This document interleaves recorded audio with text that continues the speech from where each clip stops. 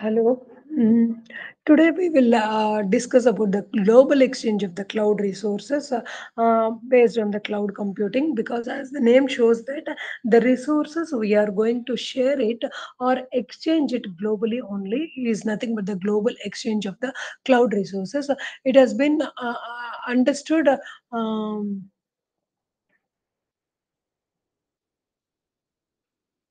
understood how your resources has been globally shared. We'll try to see how the global exchange of the cloud will be done. See what it is to support a large number of application services and the consumers. We'll have see the infrastructure providers will be limited. Infrastructure providers, if for example you need to provide various types of the services. All the services may not be available with one, so you will try to we will try to go for the exchange of the global exchanges of the cloud service resources. So what we are going to do it now, the consumers are in need of various types of the services that has to be required it, but still we are unable to give all the services. So few of the data centers will have some services, another few of the data centers will have some other services. So we'll have the multiple geographical locations and to provide the redundancy and to ensure the reliability. So in order to make this there's various types of the data centers has been provided, or maybe it has been located such that for each and every if it is a global services for all the systems or all the consumers is not possible. You are going to have the multiple number of the data centers where you are going to get the service. That is nothing but normally you try to call it as a global exchange, global exchange resources service. Here we are going to see that one, how a single cloud infrastructure provided, how a single infrastructure provider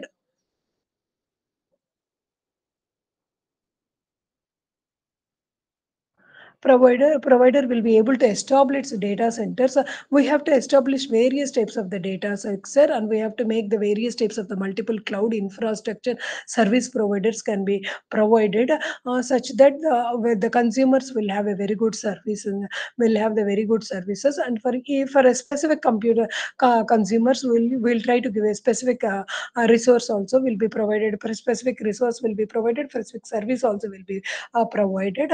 Okay, by making use of your internet or web services and all, or media hosting also.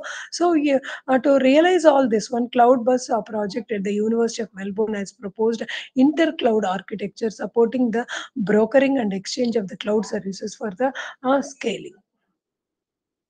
This is nothing but the cloud architecture, the cloud global exchange of the cloud services architecture. We'll have the broker one, and then the till the broker n will be there. Try to view the diagram properly. We have the various types of the resources that are provided. It is called the enterprise IT, and you will have the public offers will be there, and then the computer storage cloud will be there, and then the computer cloud, and then the storage cloud will be there. You have the director, bank, and then the auctioneer will be there. This is a global cloud exchange. That means the brokers, what they will do it, they will take the service from the they will identify the various types of the services that has been provided by the various resource persons and all. They will have the list of all this one, and they will check it out with whomever, whether it has to be done in the public offer, it has to be done, or maybe it has to be done in the form of a private, or it has to be done in the form of a host services and all. If it is a private, the consumer will pay the money, and the broker will accept that one. He will act the mediator between the provider as well as the consumer, and he provides for by means of the payment, or by means of the some conditions and all. If it is, for example, if it is a hybrid, few of the datas will be provided on demand, without charging, and few of the demands will be, few of their services will be provided with charging. That is nothing but the intra services, and then the internet services. So within the organization, a consumer no need to buy or no need to provide anything to get the service and all, but through the internet the organization will pay to the broker, and the broker will in need will pay to the pay to the resource managers and all.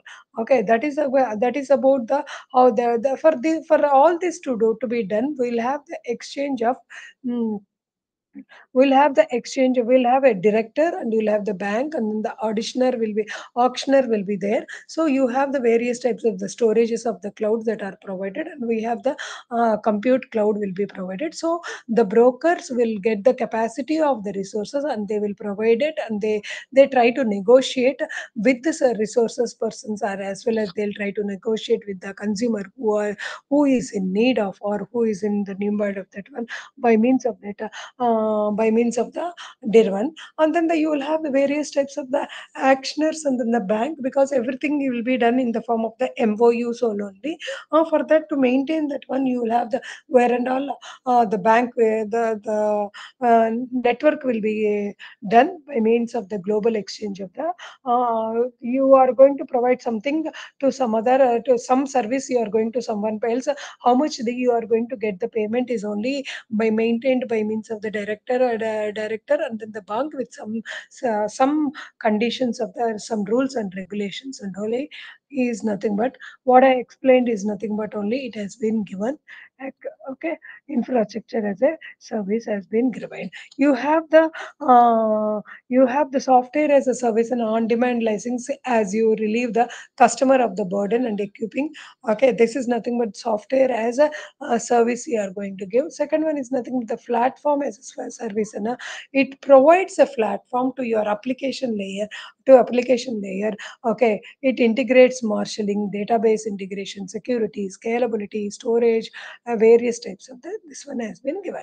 Infrastructure as a service, and in the you will have the computer infrastructure. These virtual infrastructure stacks are the examples of this one, where you will have an evaluation of web hosting, and the virtual private servers will be provided. Thank you.